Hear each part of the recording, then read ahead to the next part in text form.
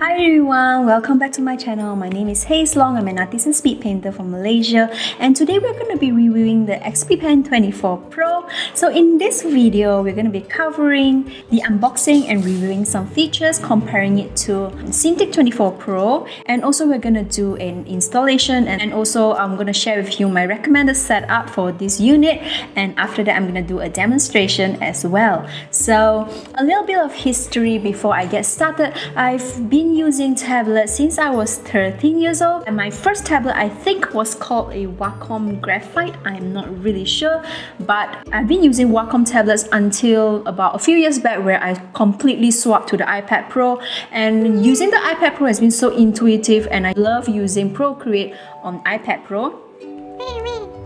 So when XPpen contacted me and told me they want to sponsor this unit to me in return for a review, I was so excited because I couldn't wait to see how it performs compared to an iPad Pro and also to my Wacom tablets that I used to have. So I'm really excited, and let's jump right into the unboxing. Today I have a very big surprise for you guys. It's a 10.9 kg worth of surprise. In fact, let's get started and unbox this thing, and I'll show you what it is.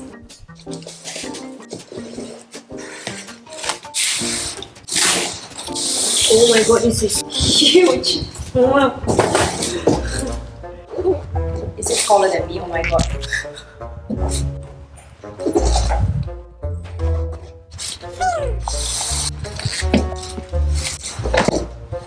Help! Oh god.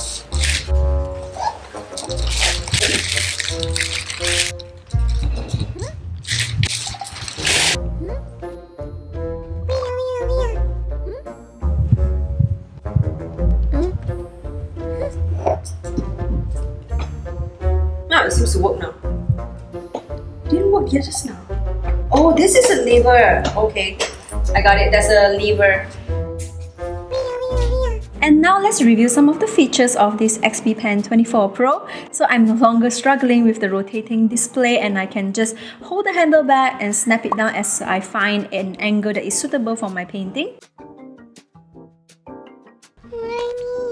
Also, if you notice, the display here is a bit matte and it's not as vibrant. That's because there is a screen protector already applied onto the screen. The screen protector does not have a paper-like texture that we are used to with all the other matte screen protectors, but it's a bit matte and it still provides a little bit of grip for us to use and appreciate. And also now let's look at the box of accessories. First, we have the cables for connections. We have a choice of a USB-C cable and also a HDMI cable. And then we have the standard power supply brick, and my box comes with both the US and UK plug, but when you purchase, you can actually choose one of them. There's a few booklets inside this accessory box. The first one is a quick guide. Please bear in mind that this is not the same as the manual. You can download the full manual in their website. And we also have a warranty card, a card containing useful download links, a thank you card, and a cloth for wiping the screen. Then of course we have the stylus, and also a cylinder holder which contains another spare stylus.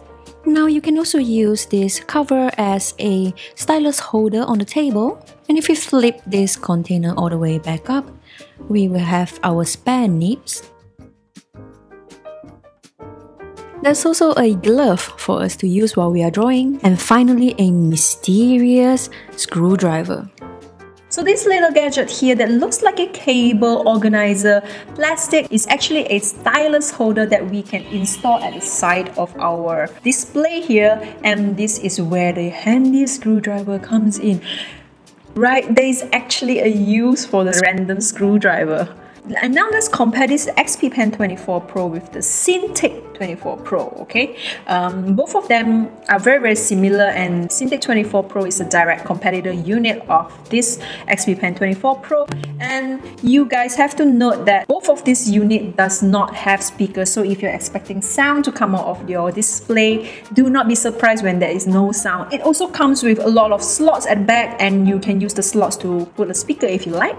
And both of them does not have an operating system installed, which means you can't run apps on this display. This is pure just a monitor display and a drawing tablet. You cannot run any apps, and it does not have any Play Store or Apple Store, unlike an iPad. And both of these also does not have touchscreen capabilities. So if you're looking for something in this range that has touchscreen capabilities, you have to go for the Cintiq 24 Pro Touch. For this stylus, both of them comes with 8192 pressure sensitivities levels. So it's the same generic all round and it's quite similar. However, this does not have an eraser nib. Okay, it does not have an eraser nib, and also this only provides a drawing capability to a 60 degrees tilt compared to a 40 degrees tilt on the Cintiq 24 Pro stylus. And both of the styluses also does not require batteries to work. Speaking of the display, this display is a Quad HD display, which means it's a 2K display, which is half of 4K. The Cintiq 24 Pro, however, is a full 4K display. So if you are particular about the 4K versus 2K display, you can choose wisely when you purchase a product in this range. But to me, this is good enough. This is really huge. I don't need 4K display, to be honest. And also, this runs on Adobe RGB 90%, whereas the Cintiq 24 Pro runs on Adobe RGB 99%.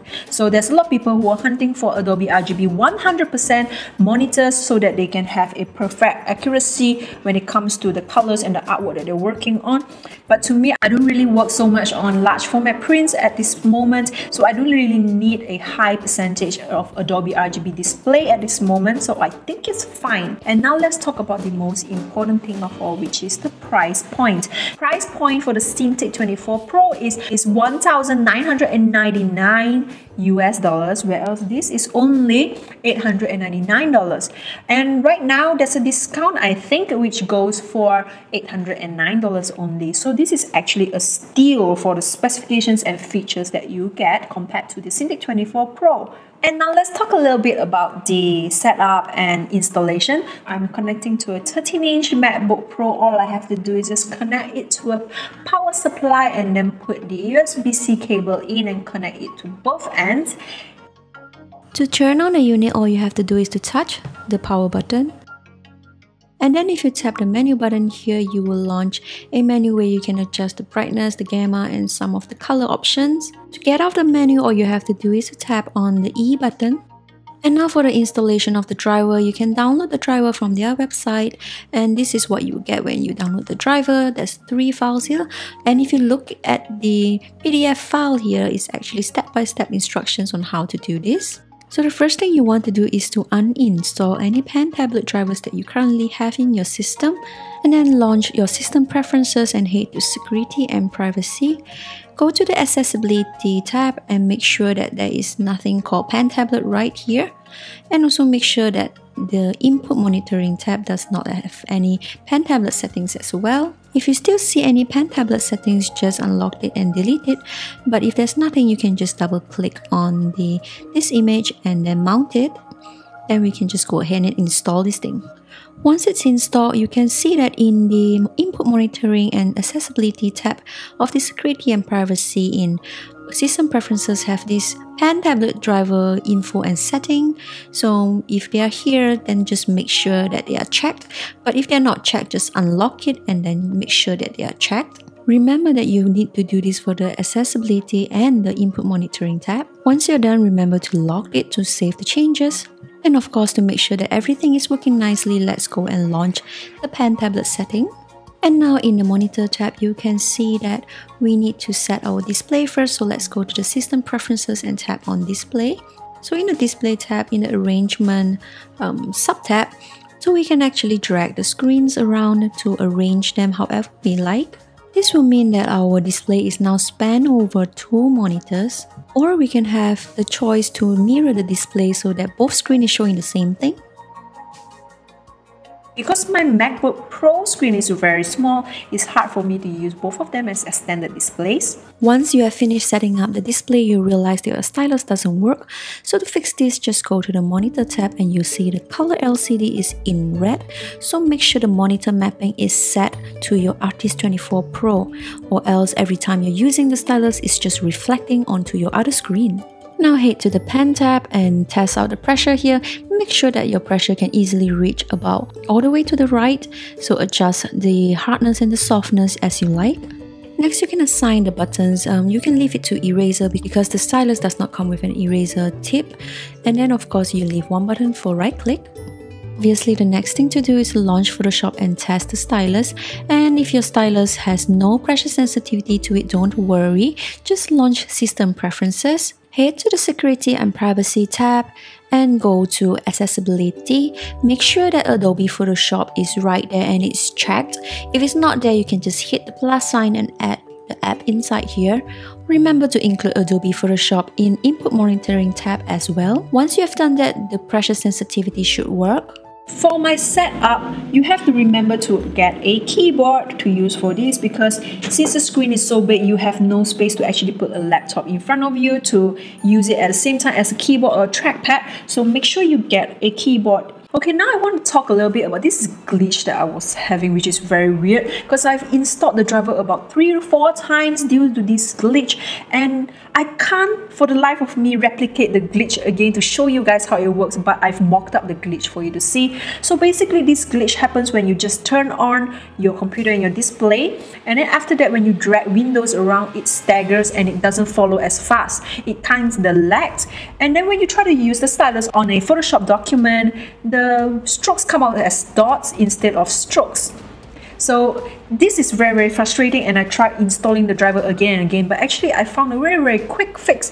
The quick fix is just to relaunch the Pen Tablet Setting app, and this will solve the problem immediately. And now to demonstrate how I use this display together with my MacBook Pro, I've been using this unit for about a week now, and the first time that I was using it, I was actually working on my accounts because it's the beginning of the month.